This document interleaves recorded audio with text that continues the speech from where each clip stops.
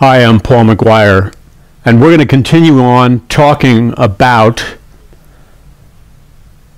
how God, the infinite personal living God of the universe, can literally step into your life personally, on a personal basis, and God can supernaturally intervene in your life if you will call upon His name. Now, I personally, theologically, am not and I don't claim to know all the answers, so I do not want to be guilty of theological pride and kind of insinuate that I have all the answers, because I don't. I'm just telling you what I think. It's my personal opinion. I'm not saying, thus saith the Lord. But I think that it's obvious that when you receive Jesus Christ as your Lord and Savior, that the Holy Spirit comes inside you. So every believer who's born again, who's put their faith in Jesus Christ as their Savior, and has prayed the sinner's prayer, and has invited Christ into their life, you're born again, and when you're born again, the Holy Spirit lives inside you. Therefore, every person who's born again has the Holy Spirit living inside them. So, this theology of a second work of grace, or whatever, that's what they call it, I have some problems with that. But I haven't come to a conclusion, because like I said, I don't claim to know everything. All I do know is what I've seen through years of observation, and this is what I've seen through years of observation. I've had the opportunity to work closely and personally with many of the greatest Christian leaders of our time, many who have passed on to be with the Lord. And many of the greatest Christian leaders who are still alive now or who have passed on to be with the Lord were born again.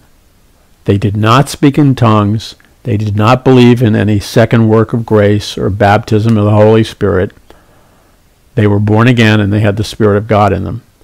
And I'm talking, these are people that I worked with, most of them I worked with one-on-one, or I knew well, and these were great men of God who endorsed my ministry personally. People like Dr. Bill Bright, the founder of Campus Crusade for Christ.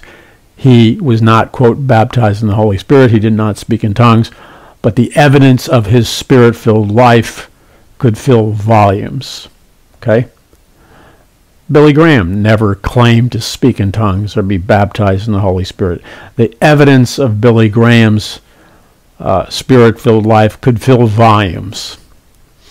Dr. D. James Kennedy, a great man of God who used to come on my radio show all the time to defend me in front of the pastors because I would take strong stands. He'd spend hours defending me and hours vouching for my ministry. Dr. D. James Kennedy,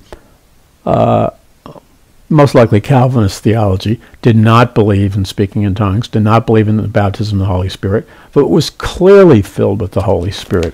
And you could go on and on and on naming Dr. Francis Schaeffer, the man who made the deepest impression on my theology, and the person I would say, without question, in my opinion, and I've studied the lives of so-called contemporary prophets, both the false prophets, the maybe false prophets, the so-called real prophets, the whole spectrum. Dr. Francis Schaeffer, in my opinion, without exception, was, if you're going to use the term prophet, the greatest prophet to the body of Christ in the last 100 years, bar none. But he didn't speak in tongues, and he was born again, and the Spirit of God was clearly with him. So there were so many people like that. And then there are those who talk about a baptism of the Holy Spirit and being filled with the Holy Spirit.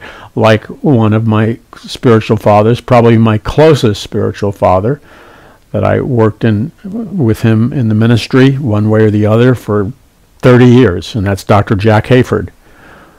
But Dr. Jack Hayford distanced himself from crazy charismaticness and crazy Pentecostalism and softened it with terms like the Spirit-filled life, etc. Because he recognized just what I'm telling you. And I had the privilege of being the main editor in most of the main categories for him in the Spirit-filled Life Bible for students. So Jack Hayford had balance, but Jack Hayford also did teach and believe in being filled with the Spirit, and he also believed in. He modified the words. He didn't use the word speaking in tongues. He called it speaking. I think he ended up calling it speaking in your heavenly language. No, or praying in the Spirit, something like that. And it wasn't that he was. The problem is, you see, speaking in tongues is one of these heavy baggage words where people think of a bunch of crazies babbling incoherently in the middle of the service and disrupting the service. I'm not picking on Pentecostalism and charismatics. The greatest move of God. See, I don't agree with people who have dismissed Azusa Street as being a false revival. I'm sorry, I don't agree with that.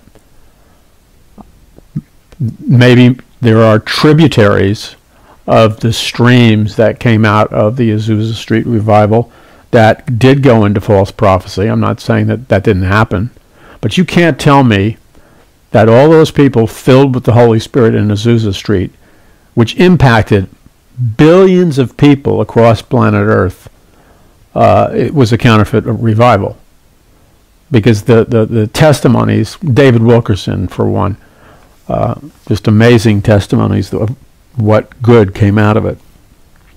So you can't live the Christian life without being filled with the Holy Spirit. And then in Acts chapter 2,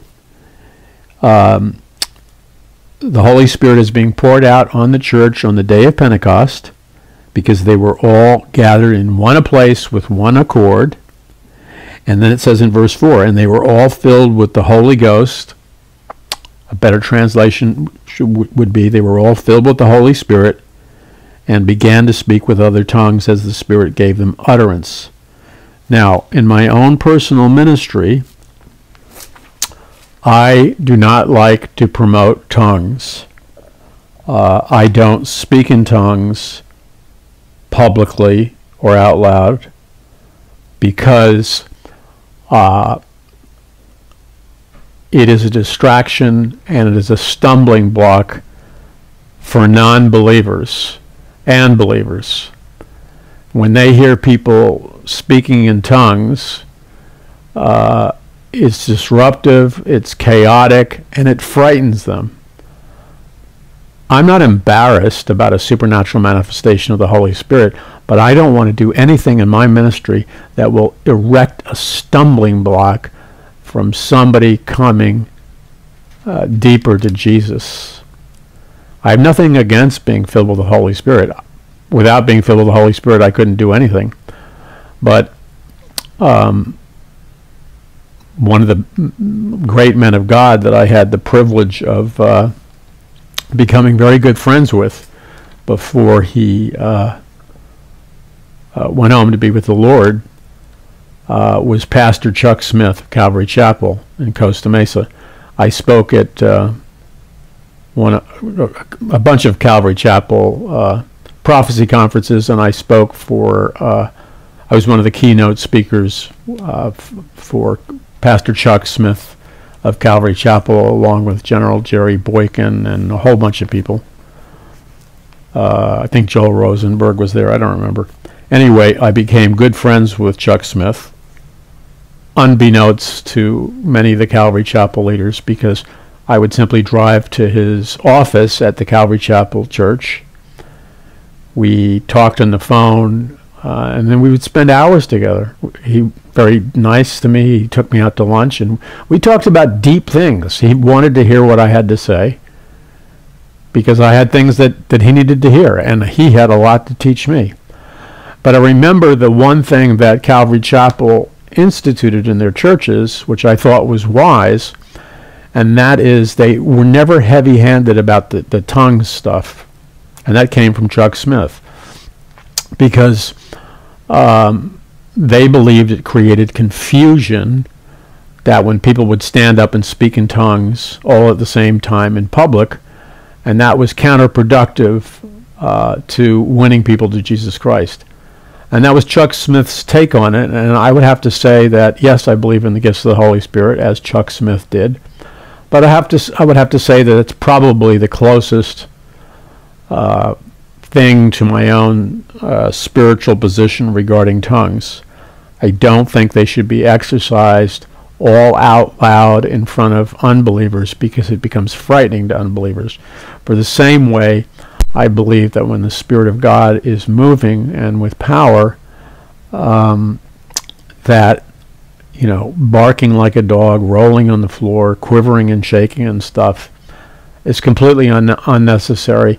And that is why years ago I stopped. I lay hands on people. There's going to be a Paradise Mountain church meeting coming up, I think, in a day or two. It's coming up December 19th, Thursday, at 6 p.m. at the Sportsman's Lodge in Studio City. But the point is that I don't, oftentimes I'll pray with people and the power of God will come upon them. I will never push somebody, and I discourage them from, quote, being slain in the Spirit. So I'll pray with somebody, but and sometimes the power of God will come upon them, and but what will happen is I myself will, or I'll have an assistant, very subtly, without anybody noticing it, gently have them sit down. I don't allow, as best as I can, people to be slain in the Spirit, because what I've observed was then people come, a small percentage of people come to be slain in the Spirit, and then it becomes all about being slain in the Spirit, and that's not the gospel. And I'll be really blunt, and I don't mean to be insulting. I believe God moves with power. I believe the Holy Spirit can come upon somebody, and please don't take this in the wrong way, but any fool can fall down slain in the Spirit. And to do that repetitively week after week, that's not like communion, and I think it dishonors the Lord. I hope I made myself clear. I hope I'm not just getting myself in trouble. Okay, so what I want to say now is this.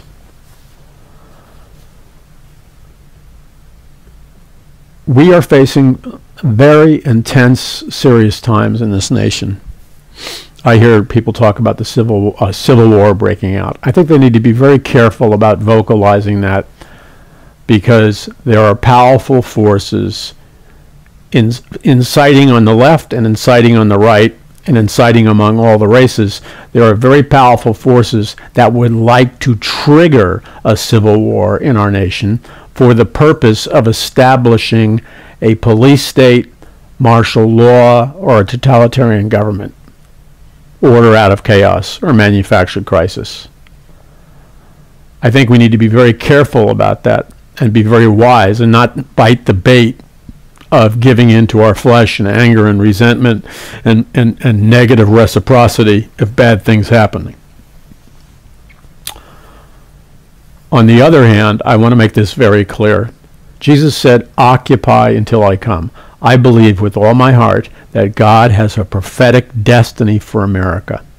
I believe it is very short-sighted and not correctly or rightly dividing the Word of God to falsely assume, by taking Bible verses out of context, that God's finished with America. God has a prophetic destiny for America to fulfill. In my book, the greatest battle for the hearts and minds of mankind in the history of the world, which you need to get, not because I'm just trying to sell a book. You need to get it because it's 374 pages that basically tells you, in my opinion, in the most fast-moving, interesting way, what God's plan is for America, where we are now, and what God wants for the future. I don't know of any other book that delivers a payload like this. Sorry for sounding like I'm bragging, but I'm passionate about my own book. In The Greatest Battle, I explain the dynamic. The Pilgrims and Puritans founded America. They entered into a supernatural covenant with God based on Deuteronomy 28, the blessings and curses. They dedicated America to God based on the covenant that the children of Israel made with God in Deuteronomy 28. When you read Deuteronomy 28, the blessings and curses, you see clearly that in the first two verses, that if God's people will not worship idols, but only worship the biblical God, and if God's people will hearken diligently unto the voice of the Lord thy God, which means they will read the Word of God diligently, they'll obey the Word of God diligently, then what God says in the very two first verses of Deuteronomy 28 is that he will raise that nation up above all the nations on planet Earth, with the exception that Israel came into alignment with those demands and was raised up. The only other nation on planet Earth, despite its imperfections, that has been supernaturally raised up above all the nations on planet Earth, there's only one nation. That's the United States of America. Not because we are better or nicer people, but because the Pilgrims and Puritans, who were strong Bible-believing Christians, who had a strong biblical worldview, who, by the way, the Pilgrims and Puritans read books like crazy. And I'm not going to back off on this. There's just too many Christians that are dumb. Too many, not all ministers, but too many ministers that are dumb. Too many denomination people who are dumb. Being a Christian should not be synonymous with being stupid. I'm not being cruel. I'm not being disparaged. I'm just telling you like it is. It's shameful to God. Study to show thyself approved. Both the Word and teach yourself. Become educated. Now, the Pilgrims and Puritans were heavy-duty readers. Their kids were heavy-duty readers. They had to read. Their kids knew physics, advanced mathematics, multiple languages. They were students of the Old Testament and the New Testament. They knew Greek, Hebrew, Latin. They knew government. They knew philosophy, secular government. They knew the history of mankind and revolutions and what happened in Babylon and ancient Egypt. They were highly educated people, not because they were wealthy, but because they read books and they prioritized learning and education. You compare that with an almost impotent evangelical church in America that is powerless because they don't read, they don't have knowledge, and they have earbuds in their head, and they're going back and forth like a bunch of druggies, okay? They don't sit down and read, except, 2-year-old mentality books. They don't know anything about history. They don't know anything about economics. They don't know anything about anything, and then they wonder why people don't respect them. There's a price to knowledge, and you got to pay it. So, God has a prophetic destiny for America. Somebody like me, and I don't resent it, it's my call from God, but somebody like me would not have to spend so much time explaining this if God's people were even remotely literate. So God made a prophetic covenant with the Pilgrims and Puritans to use America for mighty purposes and for the gospel of Jesus Christ in the last days. Now, it is true we did not keep the covenant perfectly. The blood of Jesus Christ cleanses us of all sin. But it is also true that God honored our attempts to keep that covenant. That's why we became the most economically prosperous nation on planet Earth. That's why we became the world's most powerful military. That's why we became the world's freest nation on planet Earth, even though all of this stuff is under attack today. That is why it's only America where you have a really valid freedom of speech, freedom of religion, freedom of the press, so on and so forth. It's only in America where it says, and the Creator, God, has given us certain inalienable rights such as life, liberty, and the pursuit of happiness. No other nation says that. They can't, because they're concentration camps that don't allow their people to advance. Only America has its foundation built on the reality of the personal Creator God of the Bible. That's why it says, and the Creator has given us certain inalienable rights. What does that mean? It means that God Himself has given us inalienable rights. That means those are rights that are given to every man or woman alive by God. And because God gave us those rights, no man or woman has the right to take them away. No government has the right to take them away. And those rights include the right to life, liberty, and happiness. None of the European nations, none of the communist nations, none of the nations that came out of the French Revolution, which became the communist Marxist revolution, none of those nations have even a degree of the freedom and prosperity that we have. And the difference between us and them is one fundamental fact. The whole foundation of America is built on the Bible and the reality of the Judeo-Christian God.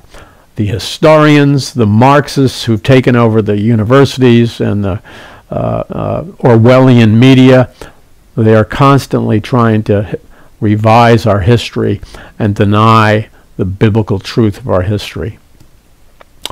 God has a prophetic destiny for America. So even though we're in the last day, this is the reason I wrote the book, The Greatest Battle for the Hearts and Minds of Mankind in the History of the World. Not because I needed to write another book. Only America has the freedoms left, the economy left, the kind of American can-do entrepreneurial spirit left in its people. Only America has the God-given power and the opportunity in this latter part of the last days to go into all the world and preach the gospel like it's never been done before. Only America has the economic power to send evangelists and missionaries across the world. Only America has the power to make disciples of all nations, because only America has the economy, the freedoms, and the Christian worldview. Even though it's been deteriorated, we still have a strong Christian worldview.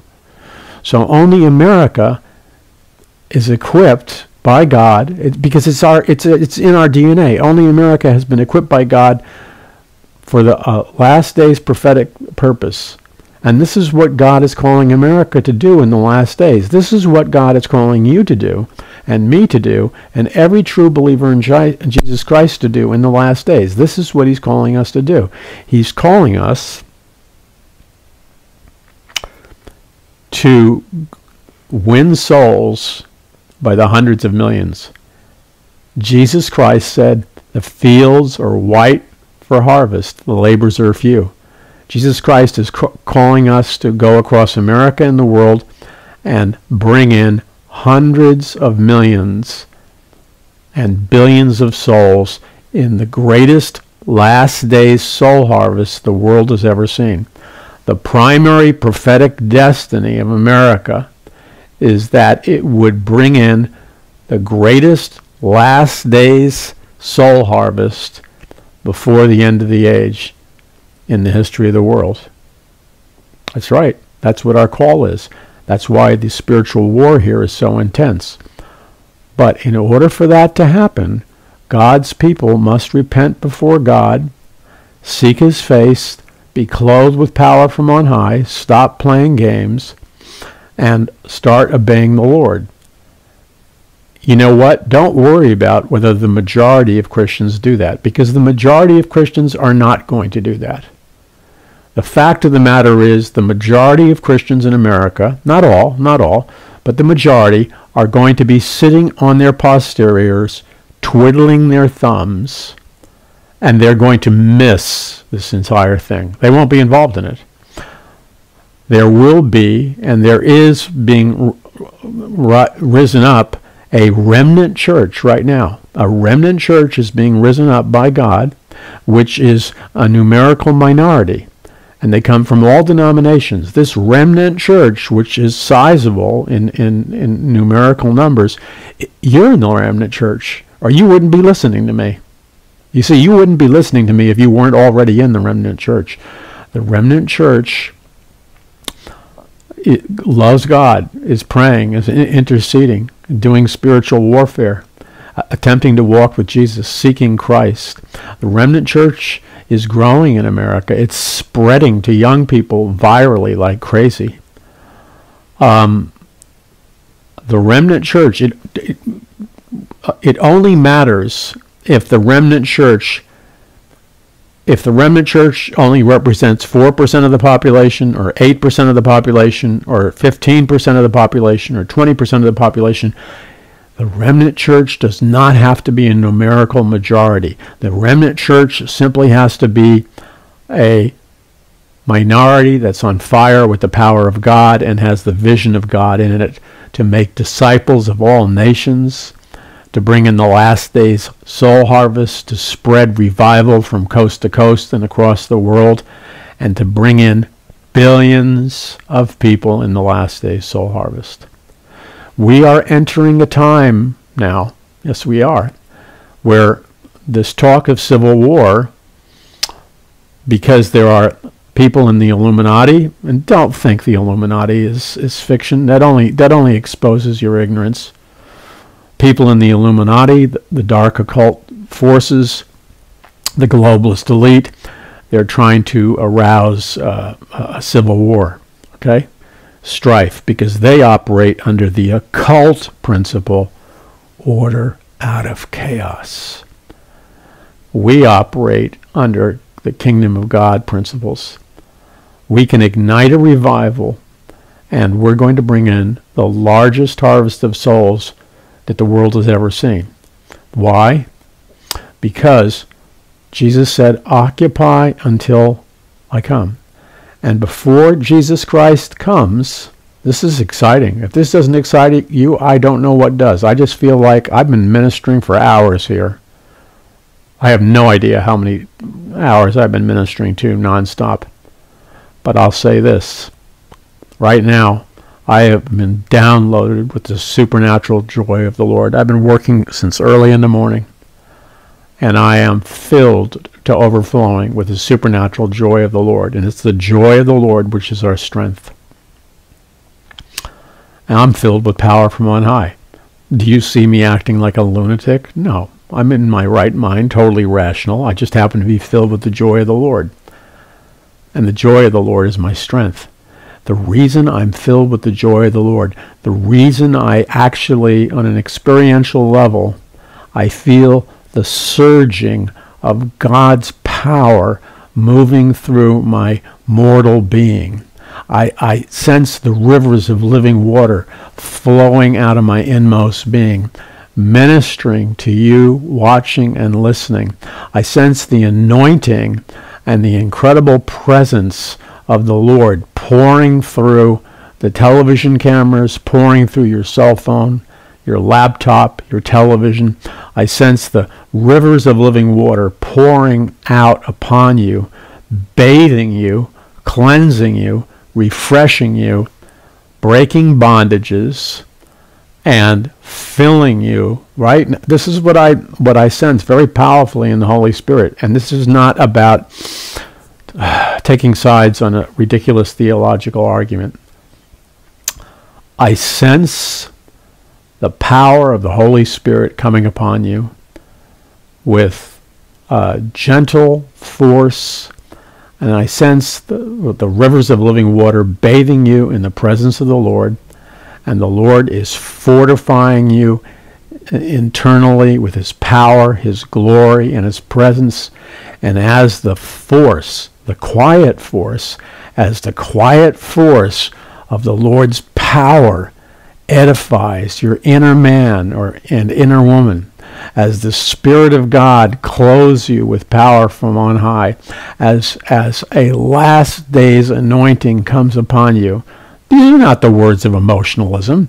These are the words of a tangible, scientific, spiritual reality.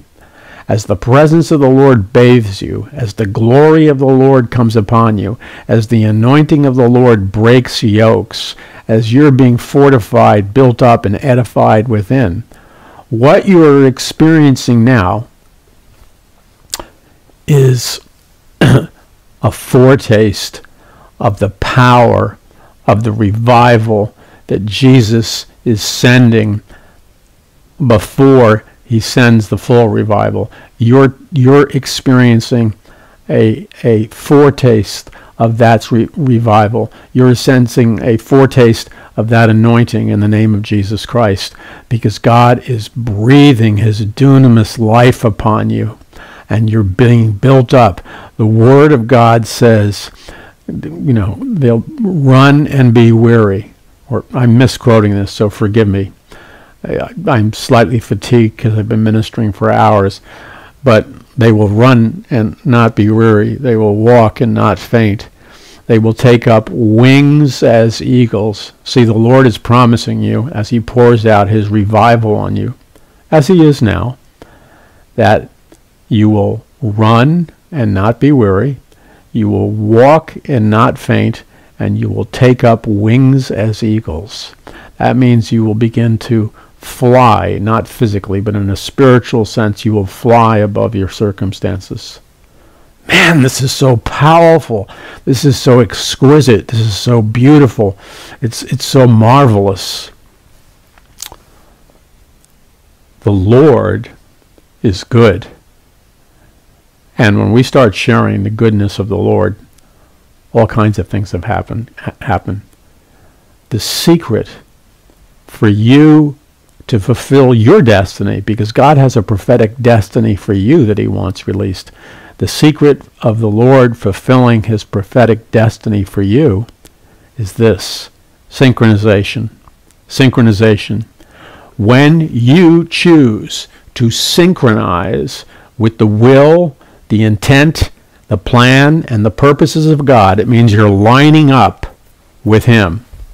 It is when and only when that you line up with Jesus, that you receive a divine download, that you receive the supernatural favor of God, the supernatural wisdom of God, the supernatural provision of God, the supernatural healing of God, and the supernatural guidance of God. The very things you need to live a victorious life that often seem to be being withheld from you are withheld from you.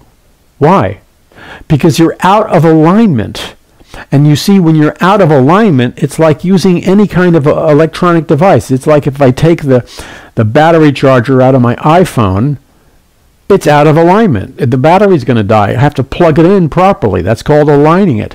When you plug yourself in properly to the power of God and to Jesus Christ, you're in alignment. And when you're in alignment, you're in obedience. And when you're in obedience, you're in synchronization. And then the fruit, it explodes in your life. Fruitfulness and anointing. This is what I want to close on, and the burden that I have. It's a heavy burden, because it's been my observation of walking with the Lord over 40-something years, 44 years at least. It's been my observation that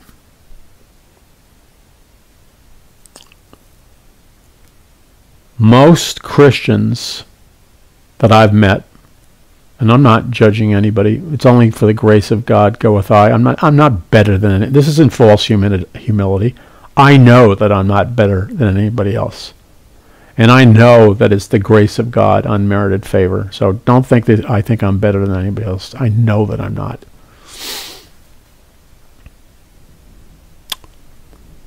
But the thing that I've seen most often, I would really like you to hear me, like let's just forget about the television camera and stuff. Let's just pretend we're sitting down in a Starbucks or, I don't know, someplace having a cup of coffee or whatever, talking. And I just want to tell you this, okay? Because I believe if I tell you this and you receive this and you catch on fire with this, it'll change your life forever. What I want to tell you is that what I've observed over the decades of living is that the secret, the great secret to the success that so many people would like to experience, the great secret to healing, I'm talking about healing of bodies, healing of minds, healing of marriages, healing from addiction, the great secret to overcoming adversity, sin, trial, tribulation, temptation, the great secret to keeping your head sane in the midst of a raging spiritual battle. Any one of you who's ever pursued the will of God knows what I'm talking about. Do you know what it's like to pursue the will of God? And literally, it's as if you're in Iraq, Iran, Afghanistan, and Vietnam all at the same time. It is a raging spiritual battle that is brutal, and it takes every drop of spiritual blood out of your system. Your mind is reeling.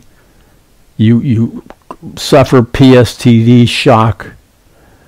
Your head is spinning. I'm talking about those of you that know what it's like to walk through. This is what I'm talking about.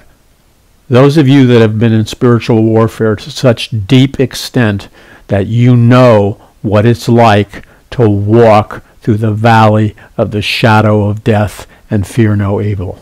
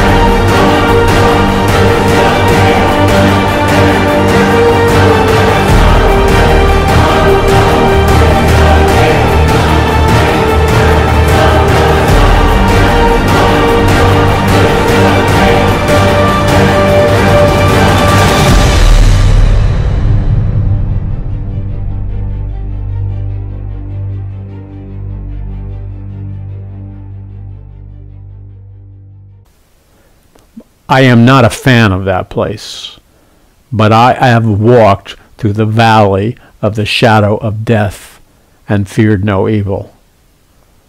Okay? And many, many of you listening to me, you too have walked through the valley of the shadow of death and feared no evil. That is a nasty place, man. But God brought you through it, didn't He?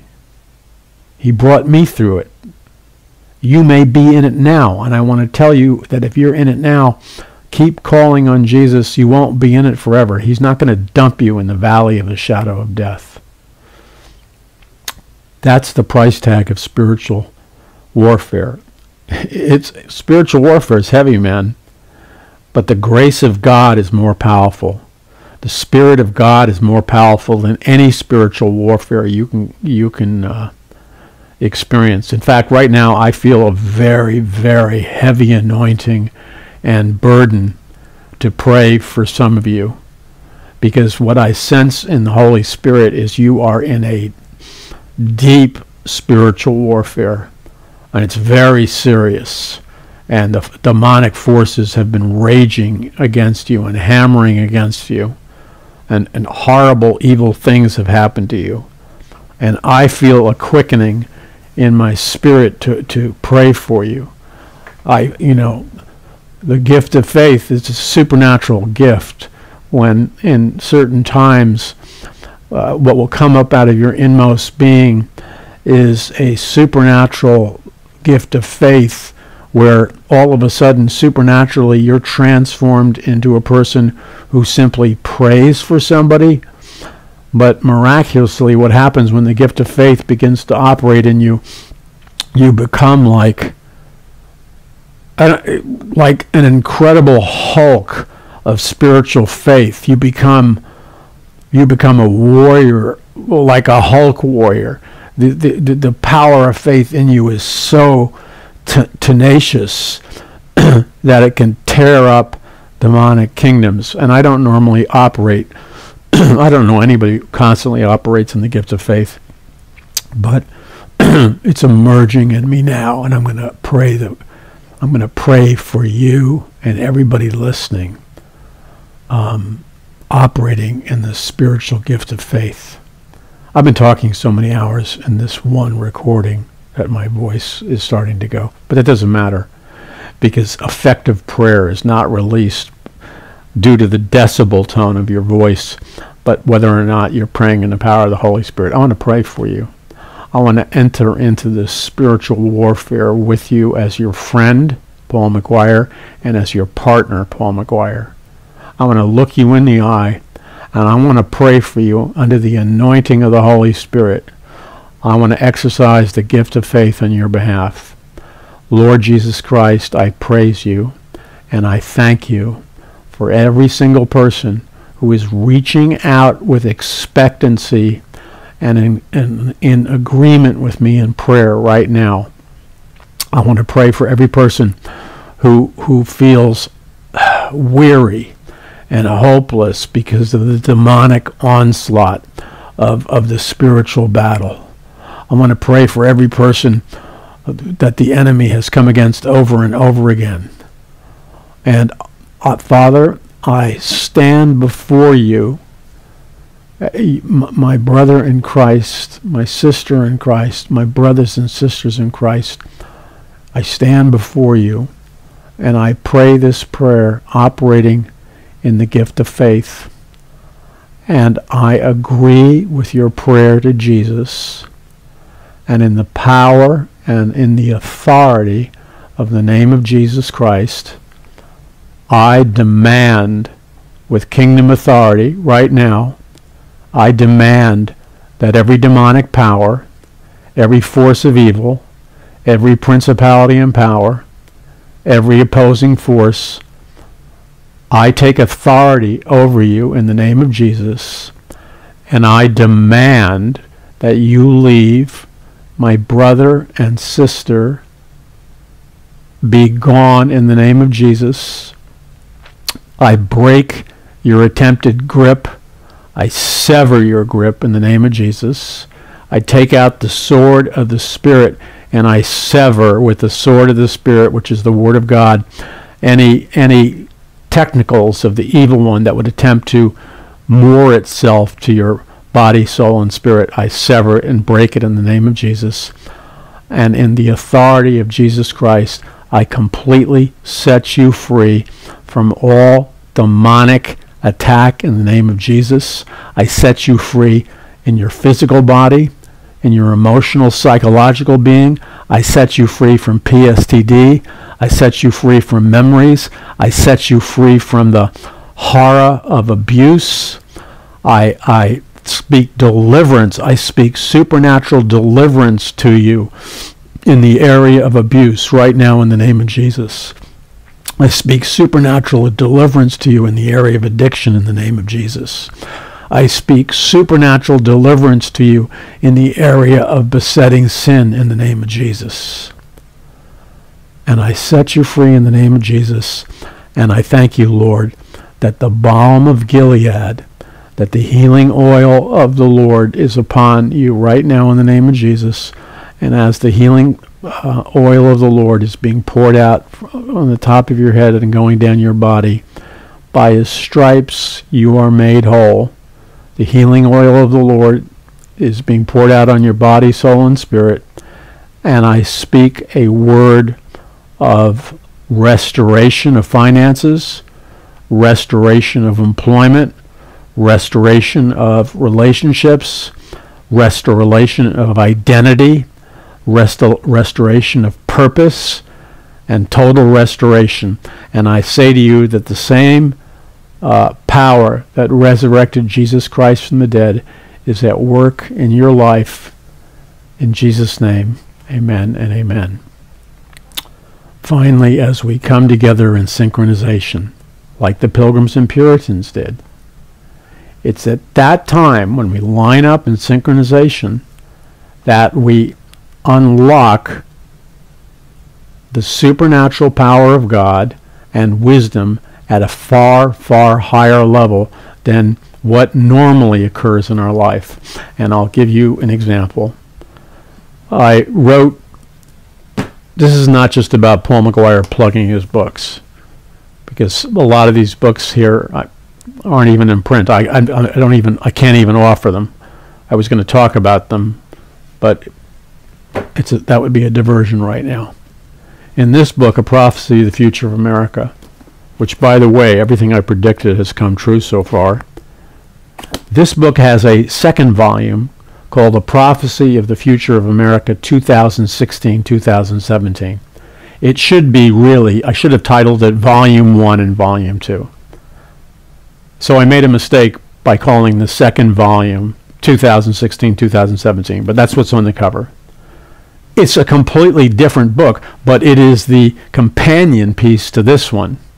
And it contains, this one gives the outlines of all the challenges and problems, but Volume 2, which is known as A Prophecy of the Future of America 2016-2017, contains the second volume, which contains all the supernatural answers from God's Word, etc., on how to be victorious. And you need to get the two together to be helped. Two of the most important chapters of that book, which is called A Prophecy of the Future of America 2016-2017, and it's not by any means out of date, is I do a study of Joseph in Egypt, and I do a study of the prophet Daniel, and how God raised up both of these men in occultic kingdoms. They had to go through incredible suffering. They both were like sold to be killed. But both of them, both the prophet Daniel and Joseph, were raised up to the highest positions of power and authority, one in the king of Babylon and the other in the court of Pharaoh. And in addition to that, both Joseph and Daniel, and I go into detail, each one of them had to deal with the approximately 300 heavy-duty, hardcore, occult, magic, sorcerer, clairvoyance, heavy occultic advisors. Each king of Babylon and Pharaoh each had about 300 of hardcore, demonically possessed, really powerful Satanists, witches, the whole deal. Okay? And yet Daniel defeated them all. Yet Joseph defeated them all. But they had to mix with them. They couldn't hide. And Daniel gave supernatural solutions that allowed God's people to be set free. But the key to Daniel turning the tide of the spiritual battle was when Daniel went before the Lord personally, and Daniel began to repent of his own sins, and then Daniel began to function as an intercessor and repent for the sins of the children of Israel. Immediately after he did that, there was a titanic battle in the invisible realm, and the super angel Gabriel was able to break through, and he said to Daniel, look, he said, Daniel, we heard your prayer, but we've been in mortal combat in the invisible realm. Myself, Gabriel, Michael the archangel, we've been battling these territorial spirits, the prince of Grecia and the prince of Persia, or Iran. They've been battling us. But then Gabriel said to Daniel, he said, from the moment you began to repent of your own sins to the moment you began to repent of the sins of God's people, that broke something open in the invisible realm, and we were able to lock up, at least temporarily, the prince of Grecia and the prince of Persia. And then Daniel was elevated to the chief advisor in the courts of the king of Babylon, the mightiest empire in the world at the time. Now, Joseph sold into slavery. Potiphar's wife wanted to seduce him. He rejected her. He got put into prison. And there's all these heavy-duty occult advisors there. But the Pharaoh's freaking out because the Pharaoh doesn't know it at the time, but the Pharaoh has a prophetic economic dream about the future economy and the future economic crash of the mightiest empire on planet Earth, Egypt. Joseph is raised up, and Joseph has to deal with the 300 occult advisors and magicians and sorcerers and wizards of Pharaoh. But only Joseph can supernaturally interpret the prophetic dream of Pharaoh. And that prophetic dream was an economic dream where Joseph explained to Pharaoh, you're going to have 7 years of economic plenty, 7 years of harvest, 7 years of good weather, and then immediately following that, you're going to have 7 years of economic collapse, no food supplies, and total devastation. So, God, that's not just it. God gave Joseph a supernatural plan, and he devised something that was never devised before. He used the first 7 years to build gigantic warehouses, probably the size of Super Bowl stadiums, which contained massive warehouses of grain during the years of plenty, and then water supplies and all kinds of supplies. And Joseph was raised up to be basically Pharaoh. He's the second command. He had the authority ring of Pharaoh, rode Pharaoh's chariot. He was like Pharaoh number 2. And God gave him wisdom to multiply wealth. Remember that, multiplying wealth. So what Joseph did is he went to all the neighboring nations, and he scouted them out, because there was a lot of terror. Even though Egypt was a massive empire, there was many powerful nations around Egypt.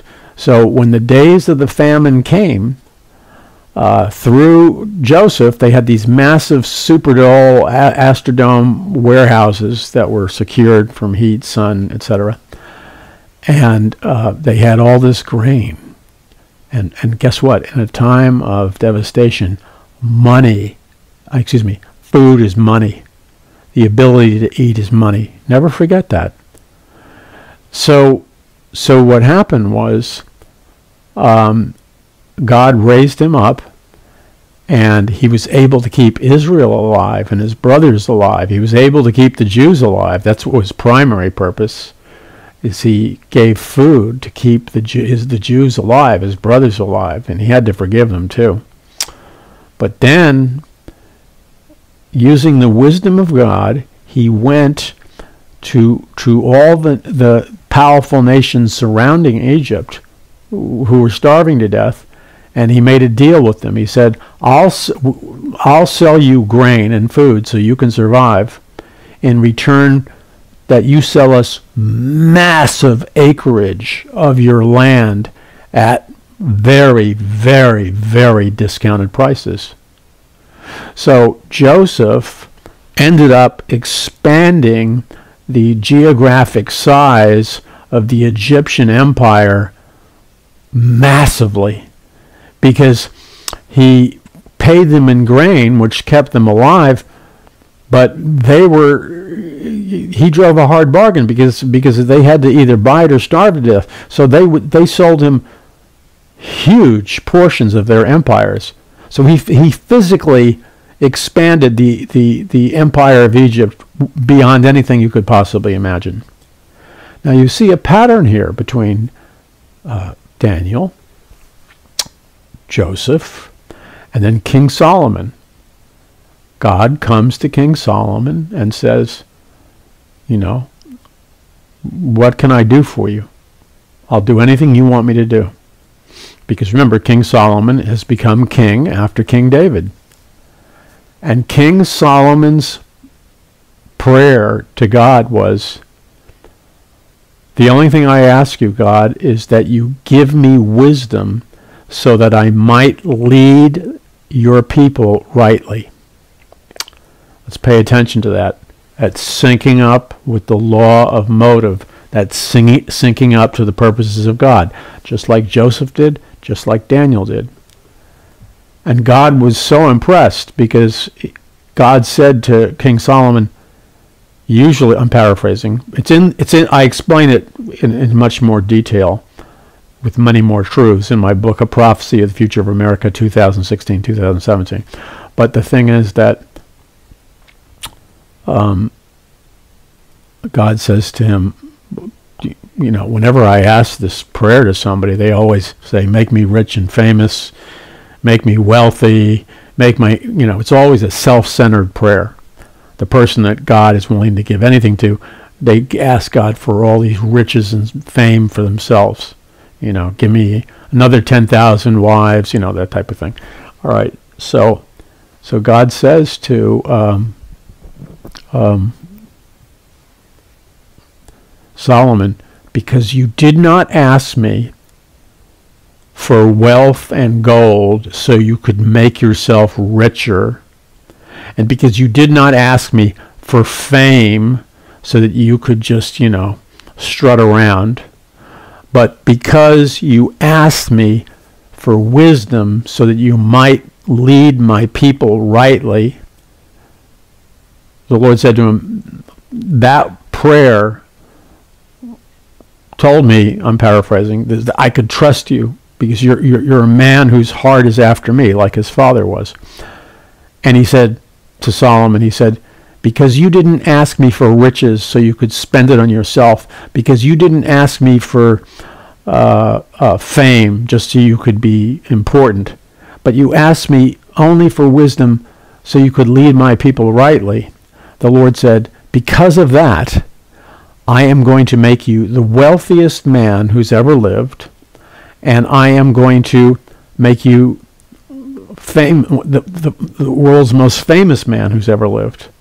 And so, because Solomon's heart was synced up to the purposes of God, not his selfish desires, God raised up Solomon to be the wealthiest man in the history of the human race.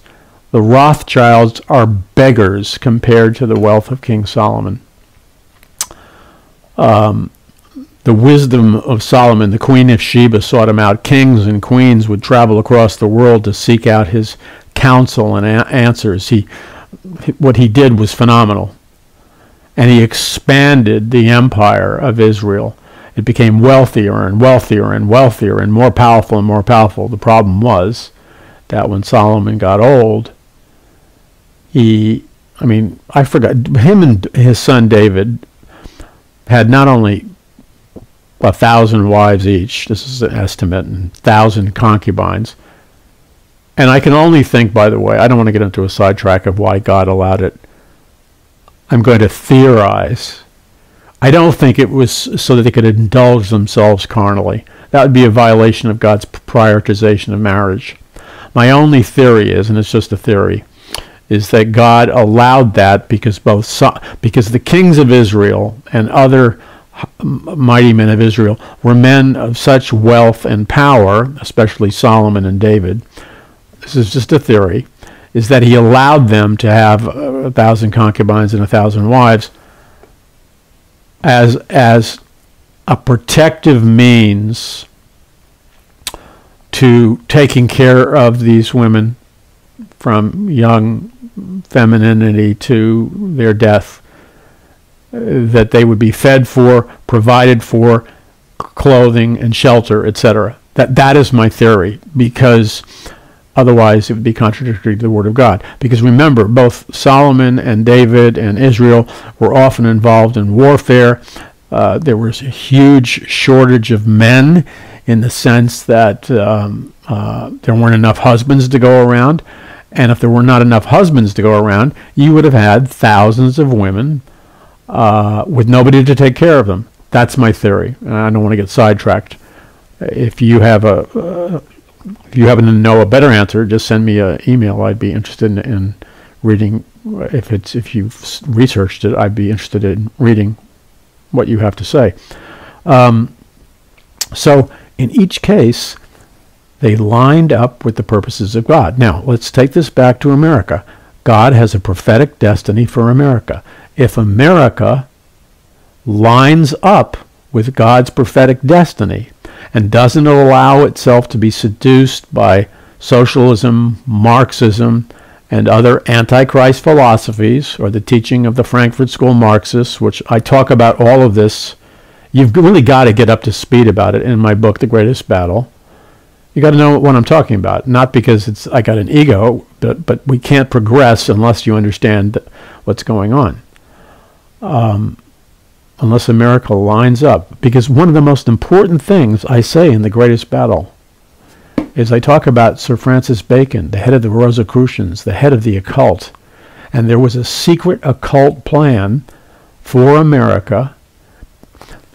Sir Francis Bacon, big super scientist and occult leader, spiritual advisor to the Queen of England, snuck in boats with the Pilgrims and Puritans and secretly snuck in with the Pilgrims and Puritans members of the occult and the Rosicrucians, because he wanted to see America to become like this occult.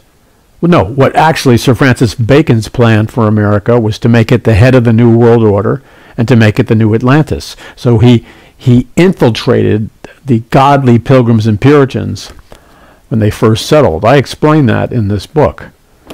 Now, the other thing is that there was a secret occult plan for America. You look at the architecture of Washington, D.C., it shrieks with architecture that symbolizes the secret occult plan of America. Sir Francis Bacon's vision of America being the New Atlantis is all over America. For being the head of the New World Order, the occultic New World Order is all over America. There was two destinies for America since the beginning. I explain it to you in this book. I explain it to you in Conquering the Matrix, where mind control and sorcery is a key feature. I explain it to you in A Prophecy of the Future of America. And this book, Doug Hagman wrote the foreword to, Mass Awakening, will kick you in the posterior, because this book is about to explode on the streets of America any minute. A scientifically engineered mass awakening. In other words, manufactured crisis or order out of chaos. So, God has a prophetic destiny for America, established by the Pilgrims and Puritans. The powers of darkness, the devil is fighting it with everything he possibly can. That doesn't matter. If we fight the devil In our ordinary human strength and power, we're going to lose. Period. End of story. You might as well pack it up and go home. America's prophetic destiny and your own personal prophetic destiny and your family's prophetic destiny will never be released. But if we fight this spiritual battle in the power of the Holy Spirit, the way the Apostle Paul taught us to, for our weapons are, forgive me, my brain is going soft. I've been ministering so long to you. For the weapons of our warfare are mighty through God to the pulling down of strongholds. If we fight not with carnal weapons, not losing our temper, not biting the bait and being seduced into some kind of violent revolution, which then they will use as a propaganda circus to say Christian right-wing extremists are violent, that would be a dumb thing to do. Don't bite the bait in times of crisis. Maintain your composure or stay home. The key is, under the anointing of the Holy Spirit, using the wisdom of God, if we use the weapons of our warfare, which are mighty through God to the pulling down of strongholds, and we learn how to pray an intercessory prayer where we're using supernatural power, not just physical human power, we're using supernatural methods of wealth production. You say, well, I don't believe that. That sounds like the prosperity gospel. I'm not preaching a prosperity gospel. The prosperity gospel is a gospel that got into false teaching. I'm not a false teacher. Okay? I'm not going to preach to you a false teaching gospel that got off track. I never did and I never will. But just because they got off track does not mean that it's not apparent from Genesis to Revelation that it's God's will to prosper his people if certain conditions are met. And that doesn't mean sitting at home and just blabbing it and grabbing it. It means working, it means education, it means praying, etc., etc. So the weapons of our warfare are mighty through God to the pulling down of strongholds. God is not joking when he says he gives his people the power to make wealth. It's not a joke.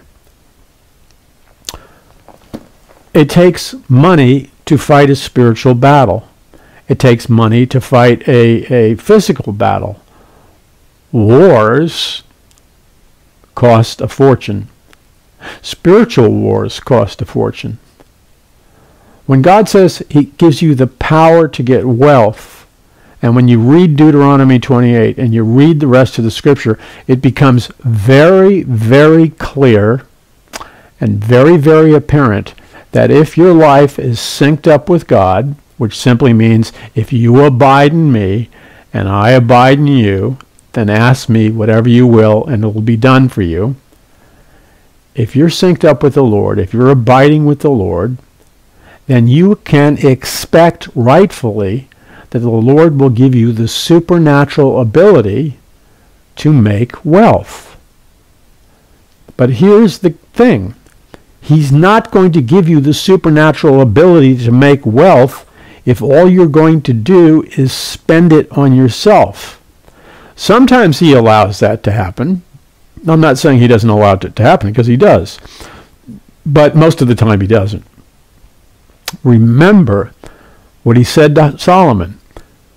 Because you didn't ask me for wealth to spend it on yourself, because you didn't ask me to make your name great just so you could be famous, or you didn't ask me to just make you smart so you could, outmaneuver everybody for yourself, but because you asked me, Solomon, for wisdom that you might lead my people rightly, I will make you the wealthiest man who ever lived, and I will make you the wisest man who ever lived. That syncs up with it's God that gives us the power to get wealth. That syncs up with the blessing and cursing promises in Deuteronomy 28. You see, when we're synced up with God, God trusts us, and God will, what he'll do is take our natural talents and abilities, assuming we apply ourselves, our intentionality and self-education because we bother to read books, not just watch, some stupid TV show. If you're sitting home with a 6-pack of beer, and I don't care if you drink beer or not, I don't drink anything. That doesn't make me better than you. But if you're sitting at home with a 6-pack of beer watching Worldwide Federation of Wrestling and other deeply educational programs, I'm just going to flat out and tell you, it's because I love you, brother, but look, really, like, get real. You're on the path, and you're already there, of being a moron. Now, I hate to break it to you, you already know that. So, the reason you're doing it, and I'm not picking on you because I understand your mentality. The reason you're doing it is you're trying to kill the pain. You're trying to unstress from stressful life and stressful jobs. I got that. You're not sitting around knocking down 6-packs and watching worldwide. I don't even know, is Worldwide Federation of Wrestling still on? I have no idea. I was never a fan to begin with. But if you're knocking down 6-packs and watching something like that, yeah, you're going nowhere. But I understand why you're doing it. You're trying to kill the pain temporarily. You're trying to just chill out from the stress. I got it. But what if I could promise you, but you got to get rid of your negative preconceptions. What if I could promise you that you could get turned on, that you could get a higher high, more turned on, more relaxed, more fun, more power, more payoff, doing some of the things that I'm suggesting from the Bible that you do? What if I could promise you that what I'm telling you that the Bible is promising you is 1,000 times more of a turn on than whatever you're into, which is causing you to miss God's perfect will for your life? Would you do it then? You're skeptical. Okay, I understand you're skeptical. I'd be skeptical too. Well, I can promise you it's 100 times, 1,000 times more of a turn on. And on top of that, you get the benefit of the growth, of the productivity. Just think about that. But if you're going to sit on your butt watching Worldwide Federation of Wrestling and drinking the 6-pack all the time, I can't help you. You got to at least say, I am going to sit, because I'm going to talk to you like in a realistic way and not like just lie to you, because why should I lie to you and have you lie to me? I'm not stupid. And you're not stupid. So here's the thing. We both know you're not going to get off the couch all at once, stop drinking, a 6-pack a day, and stop watching all these TV shows which are just like making your brain a big bowl of jelly. We both know that's not going to happen because you have a legitimate desire to chill out. I got it. But you could start by taking 1 day a week. Would that be fair? For like 3 hours or 4 hours. Break your normal routine of the 6-pack and whatever you're watching that's causing you to just like have a brain like jello. So you start 1 day a week, 4 hours a day. And I would suggest starting to read the Bible in like a New King James Version, one you can understand. Read one of my books that are high-powered if you want. If you don't want to buy a book, go to my website, paulmcguire.us. Start listening to the radio program and some of the videos. At first, you're not going to comprehend and get everything. That's okay. What will happen, though, as you expose your brain through your eye, your ears, to the material I'm going to present to you, your brain switches will turn on. That's the way God constructed the brain. You're going to have to trust me on this. Your brain switches will turn on. You don't have to turn them on. They will turn on if you'll take that baby step of 4 hours. They'll turn on and your brain will automatically, neurologically, at a high speed, it will make you more intelligent and more intelligent and more intelligent more intelligent at a very high speed. All you have to do is do an input of 4 hours a day once a week. And then you build from there. Now, if you will do that and then increase the time, but what I'm telling you is you will see results in that ramp up launching stage, because you're going to be turning switches on in your brain, which is going to flood your brain with new, very powerful biochemicals. Your brain's going to create new neurological pathways of information and electrical impulses. And you're going to experience a power coming into you and out of you that you have never experienced or haven't experienced in a long, long time. And this is where it gets good. If you will ride with that just long enough, what will happen is it won't even be a battle.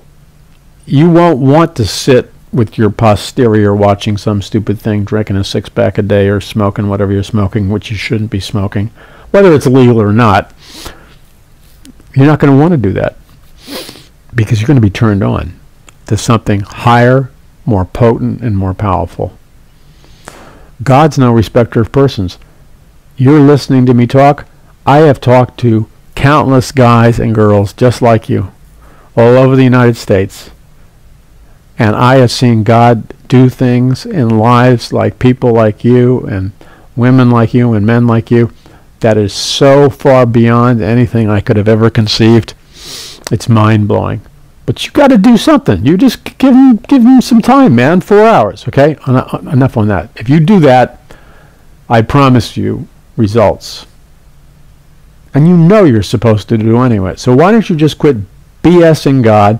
And if you're upset somebody that I'm saying BSing, look, grow up. You're a big girl, a big guy. This is the way they talk in work.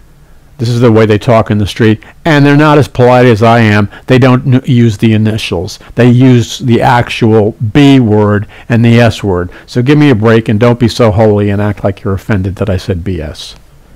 That is a very tame. I mean, get over it. Unless you've never worked a real job, because they say a lot worse than that. You try that, you'll never turn back.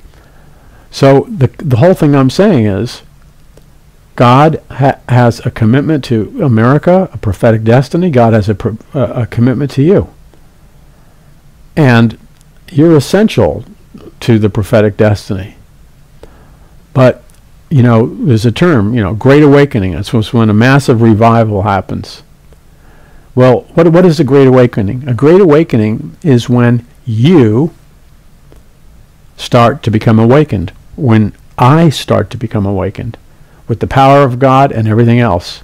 And once that supernatural energy begins to rip through you, it's a turn on, man. I'm telling you, it is a flat out turn on. And it's a high, too. I mean, it's a legal high, but it's high. It's higher than smoking pot. I don't care whether you're going. California's got pot everywhere. I don't smoke pot in California. And look, if you have some strange medical condition, I'm not knocking you for doing whatever you got to do to deal with it. But I'm just saying, the Spirit of God, people don't give up. Why do you think millions of people have given up certain things to walk with the Lord? Because the Lord didn't make them high and happy? No, because God's good. He wants to bless you. So here's the deal. I'm going to close out with this. I spoke at a conference called the Disclosure Conference in Costa Mesa area of California. I was struck by the fact that about 65% of the people there were millennials, a little bit older, very young crowd. Revival was blowing through there. They were hungry for God. They were on fire for God. There's a turning going on. There's the faithful older remnant who've been holding this whole thing together. You know who you are. You've been praying for everybody. You've been standing in the gap. I know who you are. Okay? You've been supporting this ministry faithfully. But I'm telling you, I'm seeing a breakthrough now in the emails, texts, and the people that I'm meeting. And it's far younger people, okay? And that's good, because if it wasn't for the faithfulness of those of you that are older, we wouldn't have been able to reach these young people. And what's happening now is the young people are at a turning point all across the United States. They are wising up to being lied to. They're not buying the media lies as much. What I see is they're hungry for God. What I suspect is that they're on the verge of a massive revival. So our job is to keep feeding them with that spiritual input to ignite that spiritual revival. Now, that requires finances. It requires prayer warriors, intercessory prayer warriors. I cannot tell you how important it is for you to send these messages far and wide by sending your own links. I'm telling you flat out, heavy stuff is coming in America.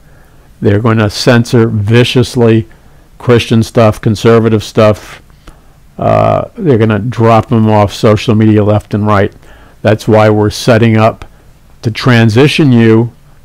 I'm giving you a heads up to go with us. We're already on Brighteon. Many other people are going on Brighteon, brighteon.com now. Okay? Because you're going to wake up one morning and a lot of people you like to hear and watch are going to be no longer available on some of the big tech giant controlled, deep state controlled social media. So get in the habit, break the habit of going to some of these old things, migrate with us over to Brighteon.com and stuff, because I can't control what's happening.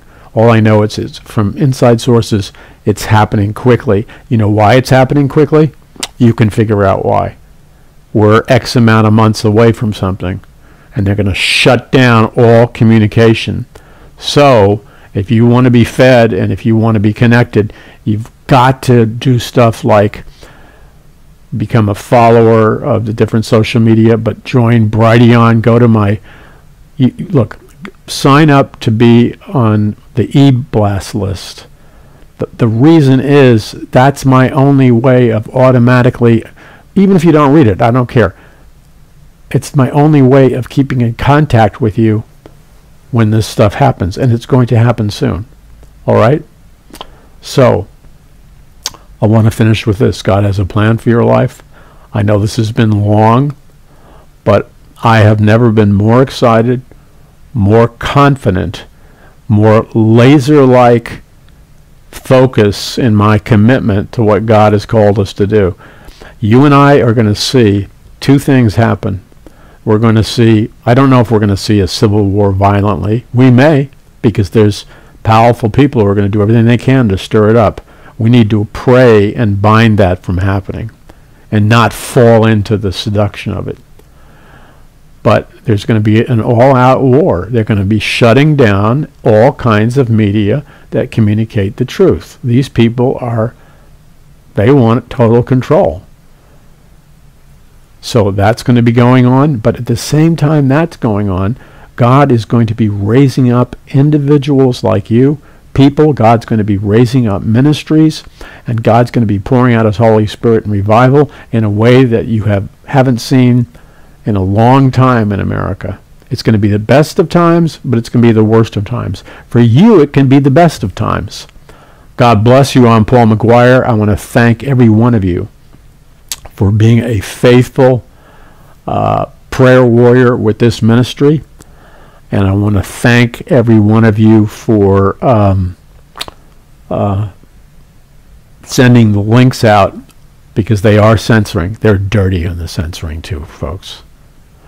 Sending the links out so we can do an end run around their censorship. And I want to thank God for every one of you who seek the Lord and know the urgency of the spiritual battle that we're in. And you really ask God, how much do you want me to contribute to Paul McGUIRE Ministries, Paradise Mountain Church. And whatever God tells you to do, you obey him because you're lined up right. And if it's some large gift that's unexpected, you'll do that. Or if it's just a faithful, regular, small gift of $10 or $15 or $25, again, it all adds up. Every person gives according to the way God has blessed them to give. And it's combined, we can generate the resources to do what we need to do. But also, I'm very concerned about you. I'm very concerned that the Lord multiplies and expands you and grows you and answers your prayers, because this is a partnership where you and I are together. And so I need to know in my spirit that we're giving you the tools and information to experience breakthrough, to experience God's provision, to experience God's healing. I feel that I would have failed if I have not appropriately taught you the Word of God to such an extent that you can transition and be victorious. Not that we all won't have continual trials until we get to heaven, because we will. But my prayers are for you, and I want my teaching and ministry directed in such a way that you're being set free and being built up. God bless you. I'm Paul McGUIRE, and remember this: Jesus Christ is Lord. He's King of Kings, and he's Lord of Lords, and he's coming back soon.